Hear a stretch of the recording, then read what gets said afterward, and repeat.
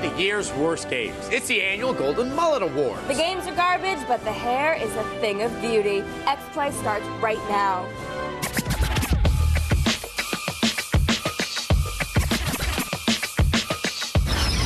Hello and welcome to X-Play's Golden Mullet Awards. I'm Adam Sessler, and today you can call me Sean Boudreau. And I'm Morgan Webb, and yes, I do play bass for Vixen. We're coming to you from the G4 studios in Los Angeles. Now, today we give extra special love and attention to a few games that were, well, overlooked during our Best of 2009 special. These games were overlooked because they're soul-crushing. They're beyond dreadful. They're the kind that make you start drinking before noon. We've got awards for 6 very special games, including Outstanding Achievement in Franchise Suicide and Best Example, Why We Mock Koei. And don't think we forgot about you, horrible movie games. We're going to give you some extra special attention. But let's get to our first award, Most Unnecessary Remake of a 7-year-old PS2 game. When we first met Rygar, he was in all of his shield on a chain with spikes glory in the Pepsi-soaked arcades of the 80s. Then that game was updated for the PS2 and called Rygar The Legendary Adventures. Then it was updated under the title Rygar The Battle of Argus for the Wii. Why?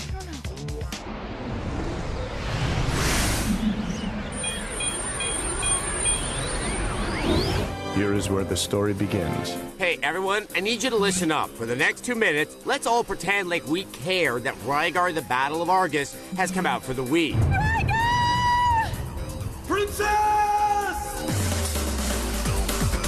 This isn't actually a sequel to the franchise. It's a near-exact replica of a 2002 PS2 game.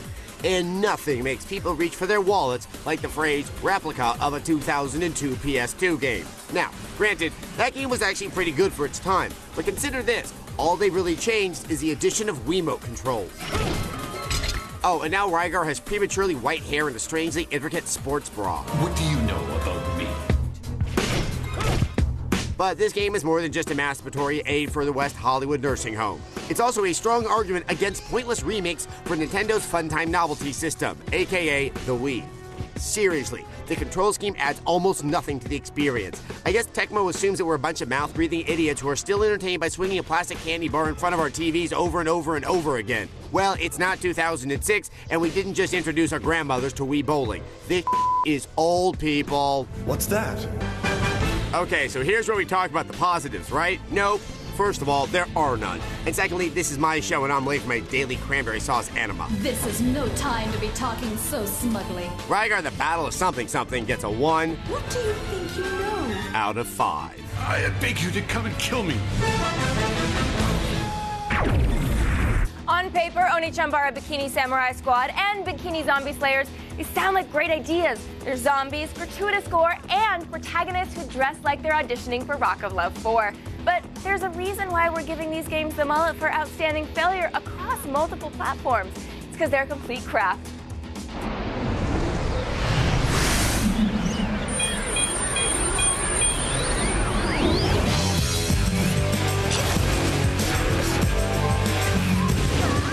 Okay, let's do this. Onechanbara Bikini Zombie Slayers is exactly what you'd expect. A big pile of You can play as 2 different skanks. Essentially, the entire game boils down to you running from room to room and waving your sword really fast. That's it. They didn't even bother to fix the awkward translation. But this stirring in my chest, it can only be her. I feel a stirring in my chest too. Oh wait, no, it's my penis. It's in my penis. Oh, and don't forget our favorite part of the game, point get. Really, guys? Normally, we call this one a guilty pleasure, except that Onechanbara is incapable of providing even a tiny scrap of pleasure. It's just an exercise in mindless repetition that will eventually make you go blind. And not because you're compulsively masturbating while playing, but because you will stab out your own eyes after 20 minutes. Onechanbara Bikini Zombie Slayers is a 1 out of 5. Sometimes you just get a certain feeling about a game. It stirs something deep down inside you, something primal, the kind of gut feeling that tells you, this game sucks. Onechanbara Bikini Samurai Squad should have a lot going for it. It's connected to an anime franchise. There's more blood than you can shake a hepatitis test at. And the lady parts? Good lord, the lady parts. You know what? I think Daddy needs a reminder why he fished this one out of the toilet. Now just go for it. Okay, exactly what is causing the jiggling on this one? But Adam, there's hot girls in tiny undies running around and being hot in super hot ways. Isn't that worth something? No. A 1 out of 5. Now, if you're the gambling type, you can always bet on movie games sucking hard. It happens every single year. Well, joining us now is a man who has been wounded by many. Uncle Jesse himself, Blair Herder. Don't. All right, so let's get to these movie games. Yep. Watch it. G.I. Joe, not really good at all. You know, there's no way that you can really control it very easily. Yeah, hard to make the game worse than the movie, yet you succeeded. Really bad game. Exactly. Well, and the setting is either super, super, super easy for little kids, maybe, or incredibly difficult and impossible. With no sense of reward whatsoever. Right. I gotta say, you know what? This is the kind of game that Lance Henderson would hunt down. All right. Hard target reference. I get it. Love that word. Terminator Salvation also definitely comes to mind. It was short, it was rushed, it was like nobody actually cared about this game, so they just want to get out as fast as possible. I mean there was enough skepticism surrounding the movie. Right. Then the game adaptation really didn't offer much. Yeah, and of course made by Grin, who went under shortly after making this game. Violent Commando, that didn't work out so well for them either. Yeah. So that wasn't good. And of course we cannot forget about the 3-hour-long, $60 here, 3-hour-long wanted weapons. First of all, what? it was like 4 hours. Okay, so fine. Okay. For $60, it definitely was not enough of a video game to get anywhere. Right. It had some sort of good ideas. The curved bullet idea was there. could have been good. Would have been a fine little DLC, but it wasn't. It was a $60 game. Yeah. That was the problem with that. And then there's also James Cameron's Avatar, which just now it sounds like the movie might be good. Oh, and people had no movie hope is for that gonna be movie. All right, but You've seen yeah, it? the game. You enjoyed it? I did. Yeah, the story's bad. It's kind of like of the very generic variety, like the generic vanilla variety. Yeah. Right. Well, Yeah. and I think the problem is that the actual 3D technology in the game is amazing, and they said, oh, we've got this. That's all people want. We don't need to make a game. Yeah. That's Right, well, it's and the then they kind of game I forget would throw through a window. Hard target reference. I got it. The problem is like that nobody actually has a 3D TV in their house. Right. That's the problem with that. Right. And we talked about that a Also, lot. there's Godfather 2. Right. This one doesn't quite live up to the movie. I don't know how it could, because I don't remember much action in Godfather 2. I remember a lot of good acting. Yeah. Which was always kind of the basis for the Godfather. In this one, You're a made man. You actually have guys that work with you and fight for you. It actually makes the game incredibly easy. That's the problem. There's a point in the game where you can just write a stern letter to other people and then you get their territory. And there really is no need to actually play. Yeah, you have to try to die. Yeah. There's some very unpolished characters and that kind of thing. Like, they haven't actually put any work into And the it. first game wasn't so bad, and so that's what was surprising about this game is that it was kind of one of those situations where maybe you shouldn't have tried to do anything different. You kind of should have just done the first game again. But at the same time, I mean, the Godfather 2, the setting, the era, none of it makes much sense. Absolutely. Anyway. So you guys stick around. I mean, why wouldn't you? We look ridiculous. And we've got more gold mullets on the way, including the peripheral that killed Christmas. If you find any of the games from this show under your tree, punch Shayna in the face. Or your parents. Yep. Dad. We'll be right back.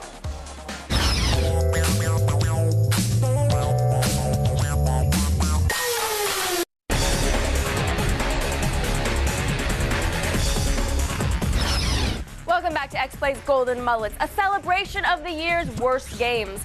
The next one to be honored is Dynasty Warriors Gundam 2. There have been so many Dynasty Warriors games over the years, so many sequels, that it gets a special award of its very own.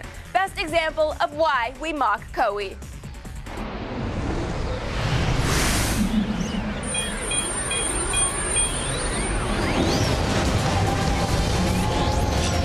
If there's one thing this world needs, it's a forgettable sequel to an unremarkable spin-off of a franchise that hit the wall half a decade ago.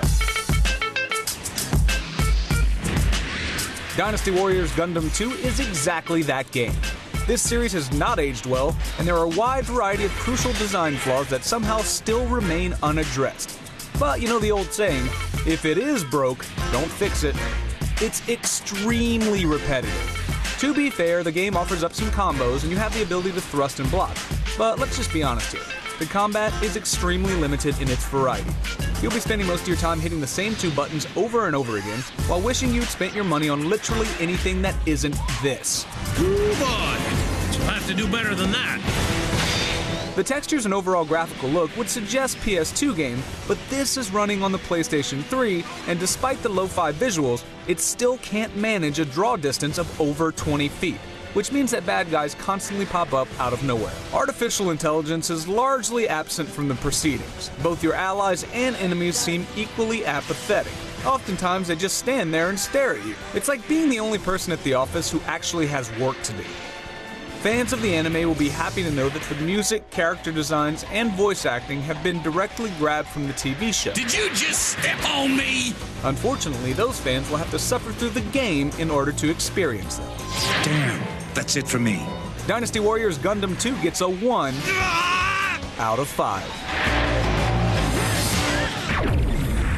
There are some games that are so bad they're kind of good, like Earth Defense Force 2017. But then there are games that are so bad they've gone past good and back to bad again.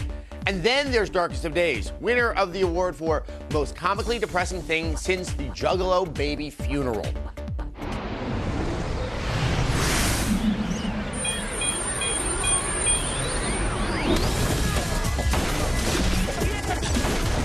Playing Darkest of Days is like getting tied to a chair by a video game developer and punched in the face over and over and over again. This game / hallmark of electronic vacuity begins at the Battle of the Little Bighorn. As a member of Custer's army, you get shot with an arrow in what appears to be your junk. Then a glowing plasma ball materializes, and out steps a future soldier who whisks you off to a laboratory where a woman with a horrible accent tells you that you have to fix anomalies in time. You are in the future from your perspective. God in heaven, I wish I had just made that up. But no, that literally is what happens. You'll be aided by Agent Dexter, a gruff ex-firefighter who never met a swear word or cliche he didn't love. I guess you're the new guy. I wasn't asking for advice. Can't believe we made it out of that cluster. All right, already, we get it. You're a grizzled veteran. You wonder why you're here? Or why I'm here? Yes. God, yes. The game makes you suffer through several famous historical battles, which prove educational. Hey kids, did you know the Battle of Antietam looked like a badly programmed N64 game? Stay in school. Also, using anachronistic weaponry in period battles isn't as fun as it sounds. Yep, nothing makes you feel like a big man quite like shooting a Native American in the face with a laser-equipped semi-automatic rifle. Hey, maybe there's a button that lets me fire smallpox-infected blankets. The AI is so bad that enemies often don't look at you even as you murder their friend who is standing right next to them. And graphical glitches like this one aren't exactly helping. Much work still needs to be done. Yes, it does. Although VGA graphics were invented decades ago, Darkest of Days only features 3 colors: green, brown, and extra brown. The game gets the specifics wrong as well. I'm not a weapons expert, but I think that the ammunition belt is supposed to get pulled through the gun, not just shake. Oh, game developers, it's so cute how you don't know how anything works. On the upside, well, there probably won't be a sequel. You gentlemen are not exactly building a great track record. Darkest of Days gets a 1. Wanna bet you piece of out of 5. That last song you heard, it's from the Ripper's first LP. I know you think the Golden Mullets Awards are the pinnacle of television, but something even bigger is on the way, my friends. X-Play's 1000th episode. In this hour-long event, we're going to look back at some of the show's best and worst moments, which I'm sure are worthy of some golden mullets on their own. Plus, we're going to have a marathon of your favorite episodes from past years. Do not miss X-Play's 1000th episode extravaganza, February 1st, only on G4. And stick around because we've got more mullets to give, including the prestigious award for worst game that sort of sounds like X-Play when you say it fast. The suspense is killing me. What is it? Be right back.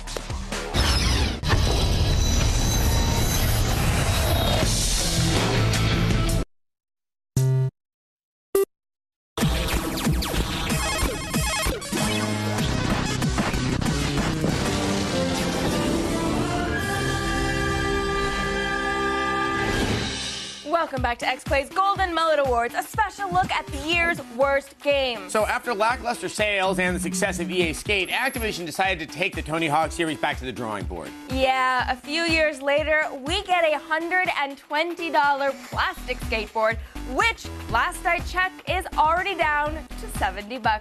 The award for Outstanding Achievement in Franchise Suicide goes to Tony Hawk Ride. Yep.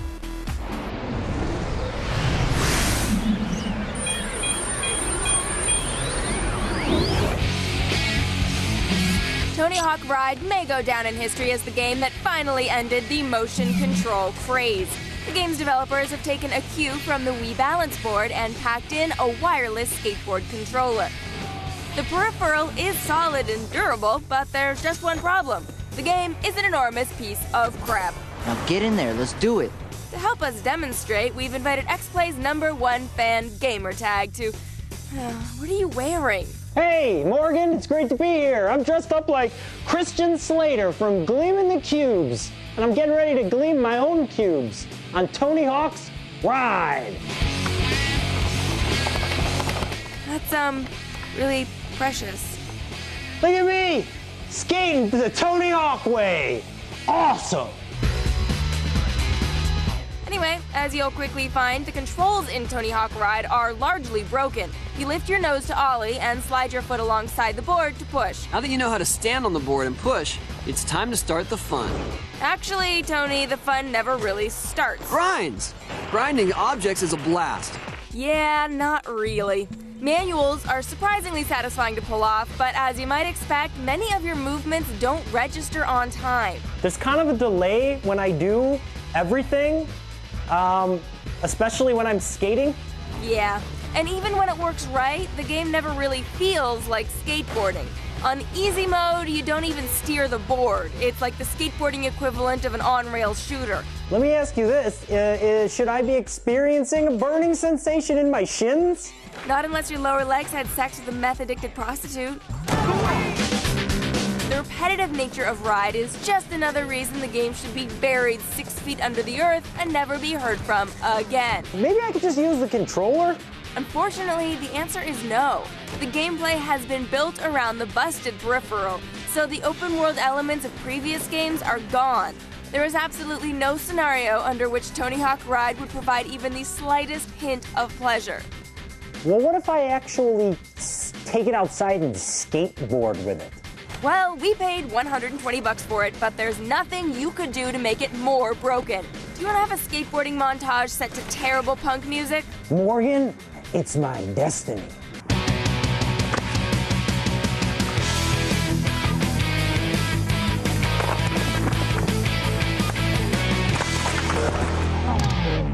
On one level, we have to admire Tony Hawk Ride for its Hail Mary pass attempt at revitalizing the franchise, but the laggy motion controls, unresponsive steering, and repetitive gameplay make this a 1. This is a true Cinderella story. Out of 5. See you at the next cube we're gonna gleam. Our final golden mullet of the night goes to a game that has some nonsensical plot about gods, artifacts, and darkness. The award for worst game that sort of sounds like X-Play when you say it fast goes to X-Blades.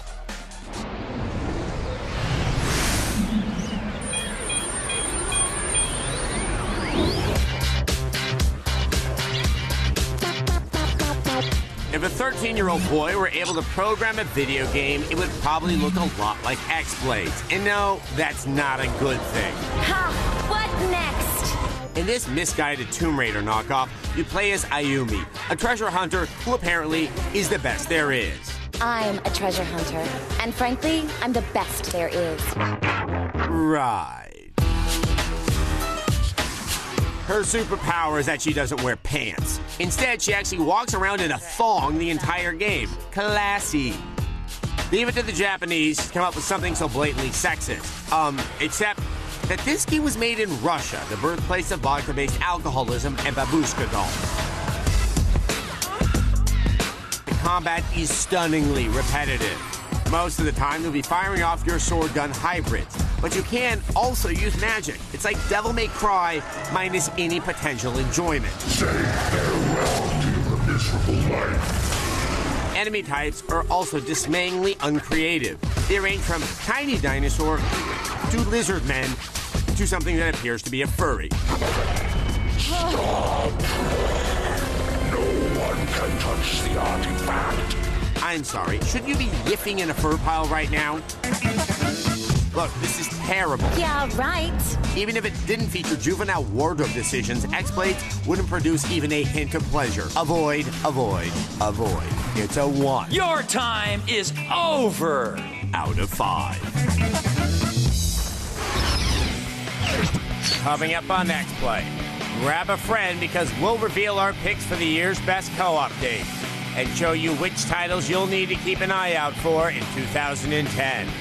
Then we go all access with Pro Gamer T-Squared and get an in-depth behind-the-scenes look at the MLG Superstar in action. Find out if you have what it takes to go pro and make a living playing video games. And firearm aficionado Mr. Sark counts down his top 5 shooters. If you're looking for an action-packed game, look no further. All that and more, don't miss it.